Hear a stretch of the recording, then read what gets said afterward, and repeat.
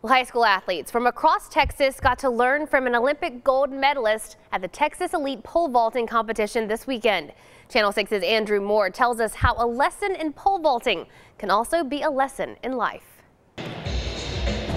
Flying 15 feet in the air with a pole might seem impossible at first, but when an Olympian does it right next to you, it becomes possible. I really like to think that that could be me one day. Texas high school students saw 15 Olympic hopefuls compete this weekend, including gold medalist Jen Shore. Got to watch her jump and we got to see her get coached. And high school competitors like Brooklyn Marcy didn't just get better by watching. She and dozens of other students got to do a training session earlier this weekend. It was a great experience to get pointers and coached by an Olympian. Even though we just did basics, like basics is everything. And for students looking to jump higher, the athlete to watch was world record holder Jen Shore. This brings a world record back to the U.S. She set the women's indoor record back in 2013 and says it took a lot more than raw ability. You're not going to make there just off of crazy athletic talent. You have to have a good coach, and you have to surround yourself with the right people, and you have to do the right things. But even if they don't go to the Olympics, Shore says the training is more than worth it. It gives you perseverance. Nothing's all the way up. There's peaks and valleys to everything, and pole vault's that, and you have to learn how to come out of the valleys to hit the peaks. And after today, students will have even more confidence to hit their next peak. My goal is to be able to jump at the collegiate level. Push every single day to try to get that high and be that good. And see just how high